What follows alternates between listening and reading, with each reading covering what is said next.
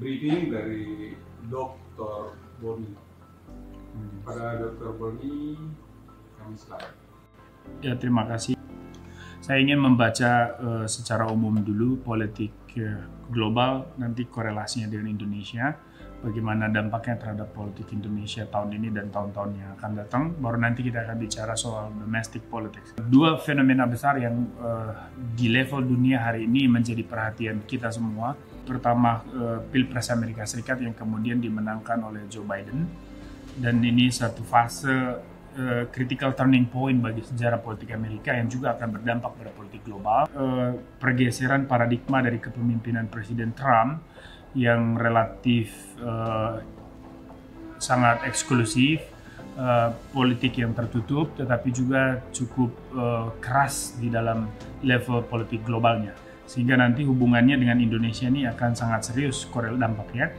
Saya ambil contoh misalnya secara positif nanti ini bisa membantu Indonesia juga dalam hal ekonomi, karena kita yakin di tangan Biden perang dagang antara China dan Amerika itu akan semakin melemah, dan ini akan memulihkan ekonomi global dan terutama regional dan Indonesia. Bisa juga membantu Indonesia di dalam ketegangan dengan China di Laut Cina Selatan. Dan kita berharap kalau ada kerjasama yang strategis dan kuat antara Indonesia dan Amerika, nanti posisi kita akan jauh lebih strategis juga di menghadapi China di Laut Cina Selatan. Kemenangan Joe Biden ini juga akan juga menjadi momentum kebangkitan para aktivis pejuang hak asasi manusia di berbagai belahan dunia. Dan dalam hal ini saya melihat ada kemungkinan isu HAM menjadi sorotan politik domestik Amerika. Pemerintah Indonesia harus punya inisiatif awal untuk bisa membangun kerjasama dan komitmen mutual yang kuat antara Indonesia dengan Amerika supaya bisa ke depan sama-sama mengatasi persoalan separatisme di Papua. Kemudian fenomena kedua itu pidato Presiden Macron. Pidato itu telah mengguncang dunia karena komunitas Islam merasa dilukai. Pada akhirnya juga hubungan antar peradaban di level dunia ini mulai terancam. Tergantung saat ini ada ketegangan antara dunia Islam dengan dunia Barat, dan semua ini akan mengganggu model kerjasama antar negara, terutama Indonesia sebagai negara berpenduduk Muslim terbesar di dunia. Indonesia harus muncul sebagai negara bangsa yang mempromosi kerjasama dan juga perdamaian dunia.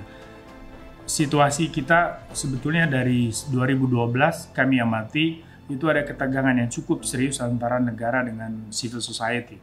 Parlemen kita memang oposisinya lemah ya, karena mayoritas partai ini ada di kelompok pemerintah.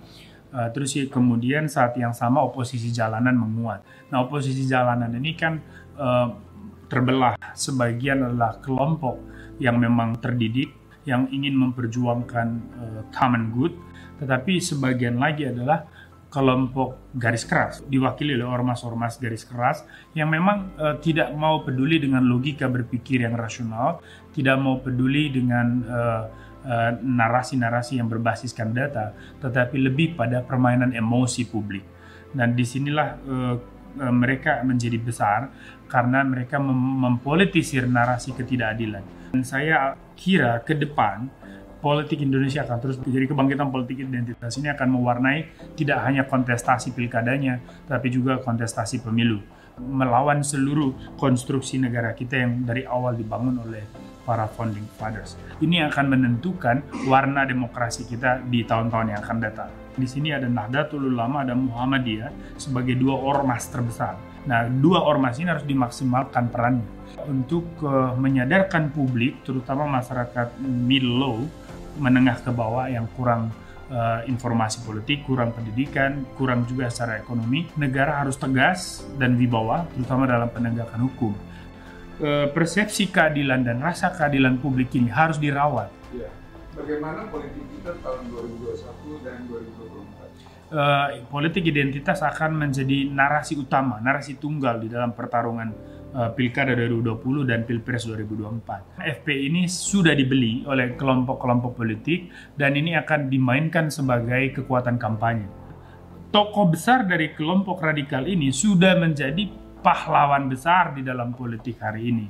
Nah, inilah ancaman serius bagi ketahanan demokrasi Pancasila ke depan. Apa kerawanan kira-kira ke depan bagi negara? Ya, potensi ancaman terhadap keamanan negara itu cukup serius.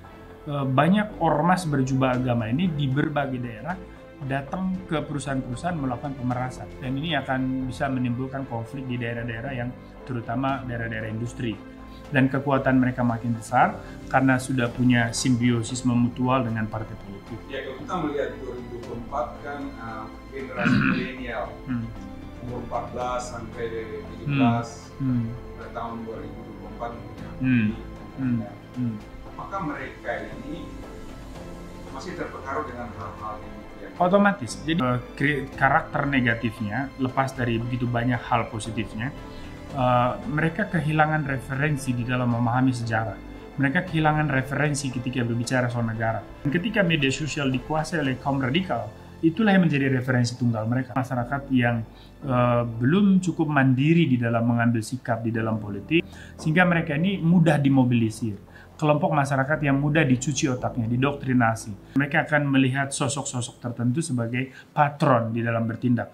Ini nasionalisme yang benar, yaitu rasa cinta terhadap sebuah bangsa, ya, karena kita adalah satu entitas, satu keluarga besar yang disatukan oleh visi misi dan dasar filosofi kita itu Pancasila. Kembali kepada pemerintah dan DPR dan semua instrumen politik yang ada.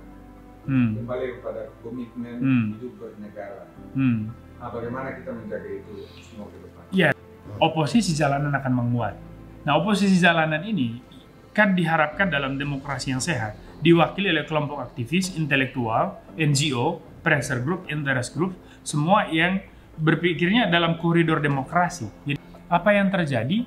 Justru mereka-mereka ini diem, mundur dari ruang publik, dan yang masuk mengkooptasi ruang publik ini adalah kelompok-kelompok berjubah agama.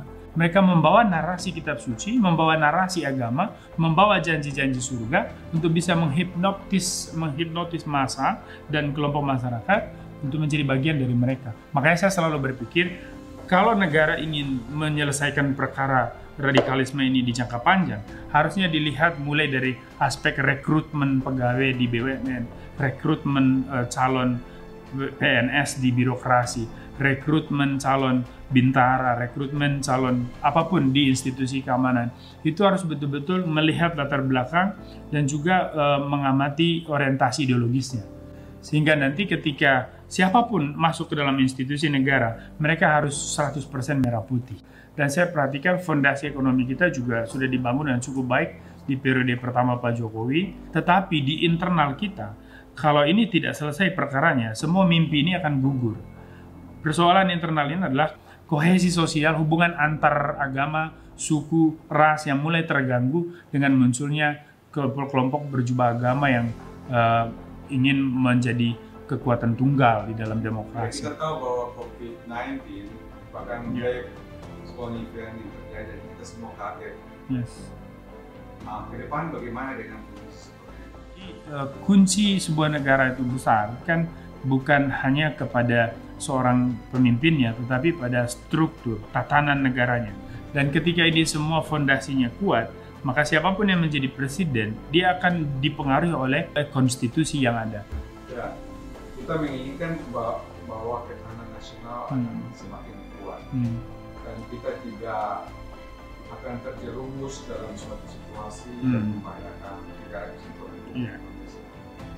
Kira-kira rekomendasi apa secara prioritas rekomendasi apa Dr. Boni sampaikan kepada pemerintah dan pemangku kepentingan sekarang? Iya, saya kira ancaman terbesar kita ke depan itu masih perkara terorisme ya. Tetapi terorisme itu menguat ketika masyarakatnya sudah dicekoki oleh gagasan-gagasan radikal. Ya, saya kira dalam penanganan terorisme misalnya, ini tidak boleh dilihat sebagai kriminal biasa dan tidak boleh hanya ditangani oleh satu institusi, misalnya kepolisian. Pemerintah sebetulnya on the track, tapi butuh penguatan sebetulnya. Penguatan dalam banyak level ya. Harusnya ini ada kerjasama antar baik badan intelijennya, kepolisian, dan tentaranya. Dan juga ada mekanisme sharing informasi yang kuat, di mana setiap sektor harus saling percaya. Jadi ada mutual trust. Tanpa itu saya kira semua akan berjalan masing-masing dan masalah tidak bisa ditangani secara maksimal. Ya. Siap. Terima kasih banyak.